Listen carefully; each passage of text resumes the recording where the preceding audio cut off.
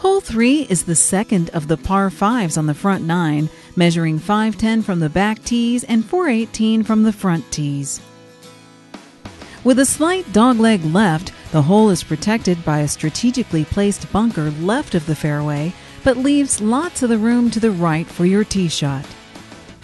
The next shot all depends on how far you want to push the hole on your layup, but does require whatever shot you hit to be straight, as there is water to the short right, followed by a large bunker.